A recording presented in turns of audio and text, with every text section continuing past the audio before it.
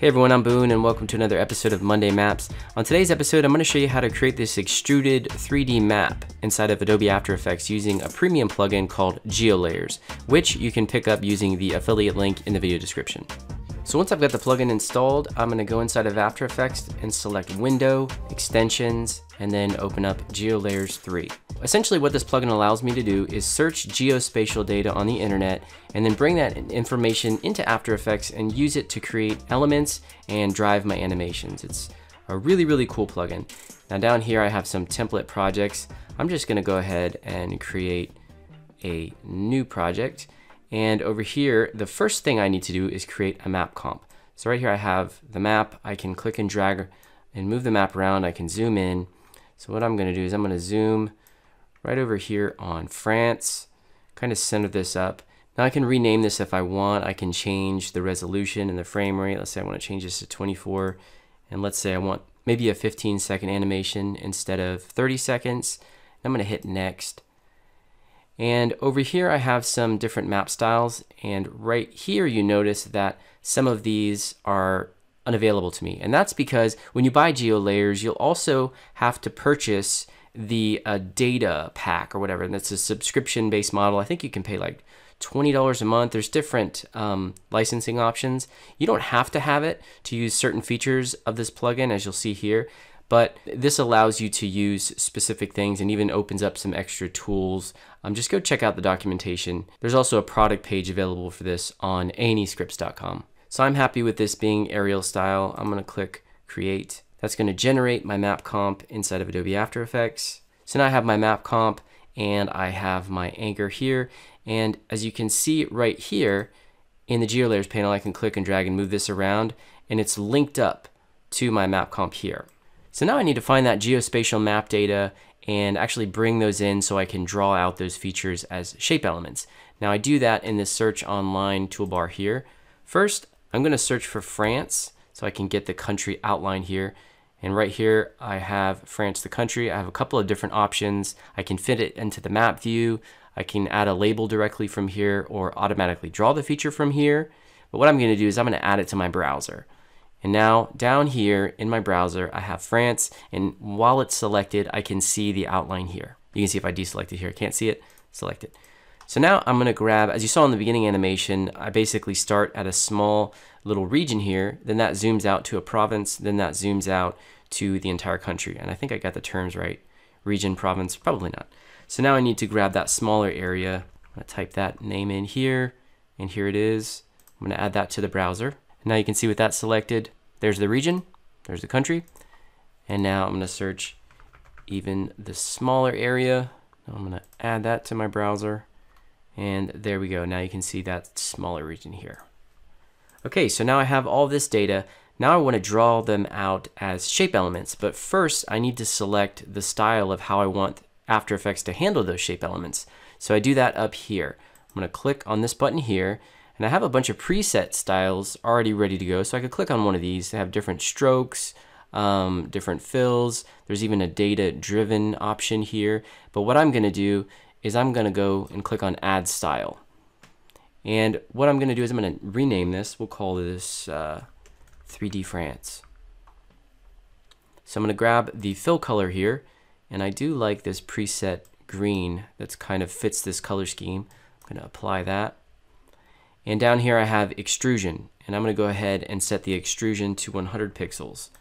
Now if you look over here, there's a little cogwheel, and this really speaks to the power of this plugin. I'm not going to get into it here on this particular tutorial, but if you click this opens up your data-driven options. So I could essentially use different data values to drive the extrusion. So I could apply this to multiple countries and then use like population numbers to drive the extrusion of different countries to create a pretty cool animation. In fact, the creator of this plugin already made a tutorial on that, and I'll link to that in the video description as well.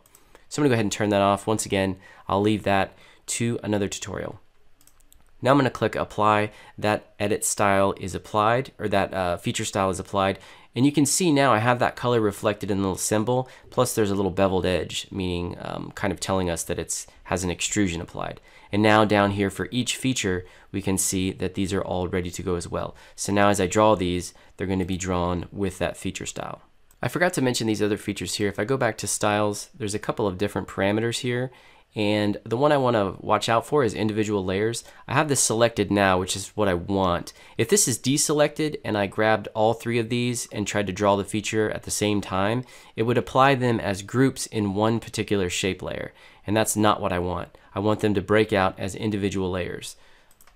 So I'm going to grab all three of these here, and I'm going to go down here to the toolbar and click on this little draw features button, and I can draw that. And now I should have some extrusion here. And if you look down in the composition or the timeline panel here, you can see that it added all three of those layers as well as two lights. I have a spotlight and I have an ambient light. And if I zoom out here, you can see my spotlight here. And that's really cool because that's going to help add some definition to these extruded elements.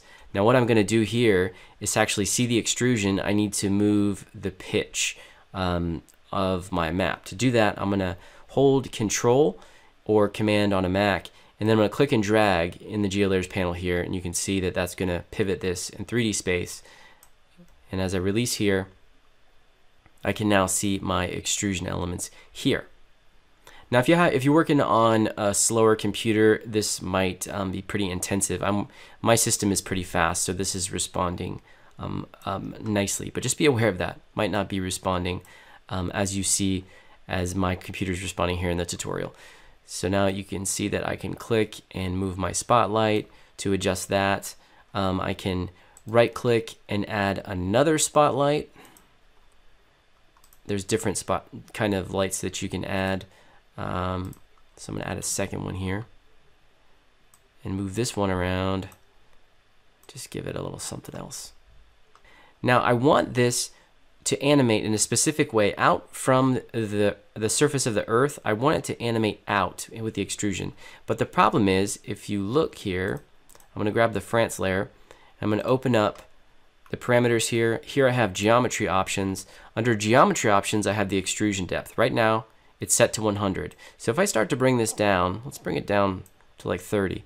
If you look, what's going on here is the extrusion's pulling up toward the layer, and now I'm losing my position from the map, which is not how I want it to animate.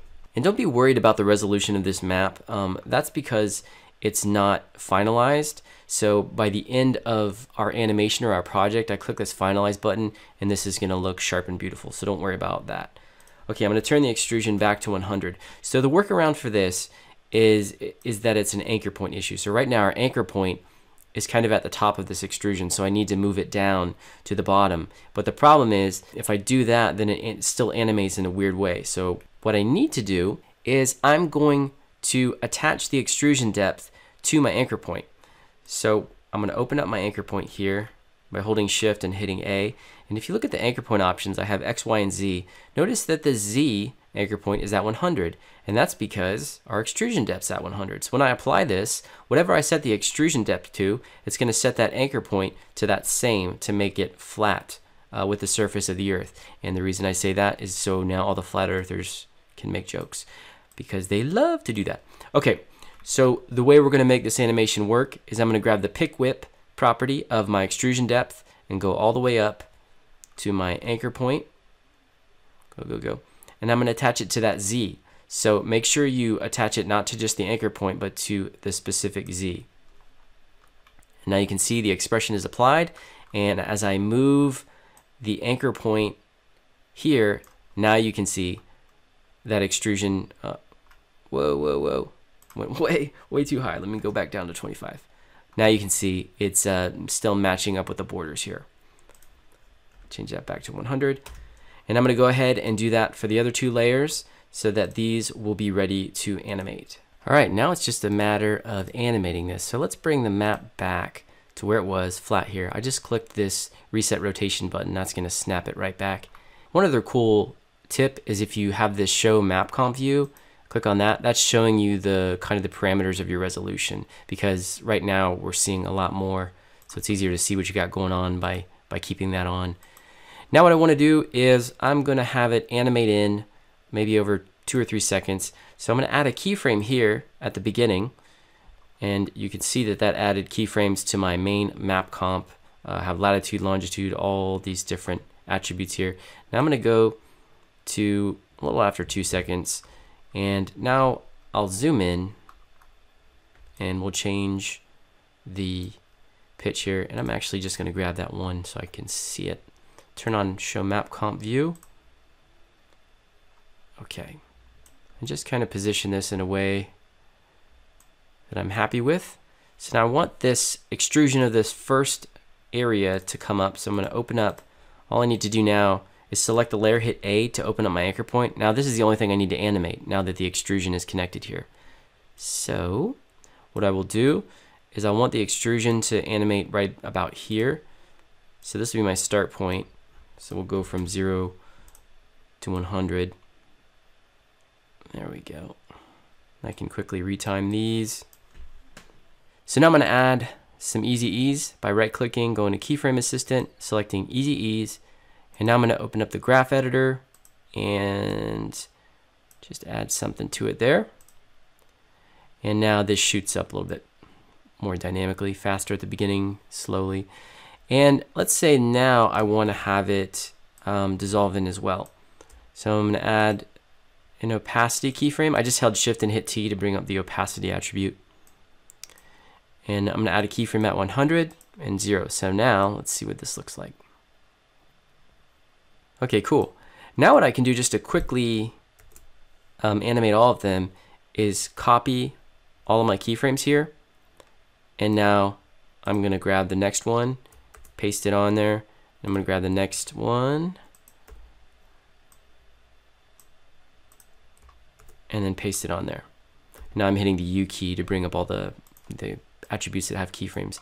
Now if I turn these layers on, we can see that first the region pops up, then the province, and then the entire country. So now I just need to simply add the animations of my main map comp here to kind of zoom out as these go.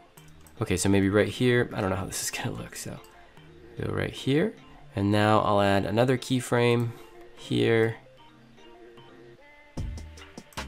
Okay, and move it out a little bit, and then we'll zoom out to maybe here.